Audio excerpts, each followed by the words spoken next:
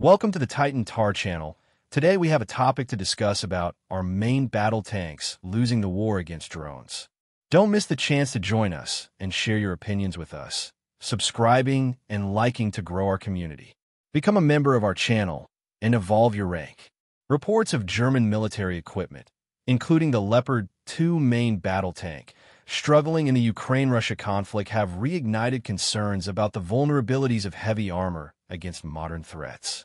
The proliferation of small, uncrewed drones equipped with precision attack capabilities has exposed weaknesses in traditional armored warfare tactics, leading to widespread speculation. Are MBTs nearing obsolescence? Ukraine, bolstered by significant tank donations from Western allies, including the Leopard 2 series, now faces an enemy that leverages swarming drone tactics to devastating effect. These drones, particularly FPV models armed with explosives, have highlighted gaps in tank defenses, targeting less protected areas such as engine decks, turret tops, and even open hatches.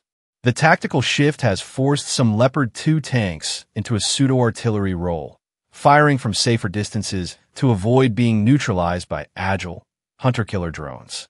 The efficacy of drones has reshaped battlefield strategies, with entire units dedicated to deploying these low-cost but highly effective weapons. While active protection systems offer a line of defense, they remain insufficient against swarm tactics or agile FPV drones.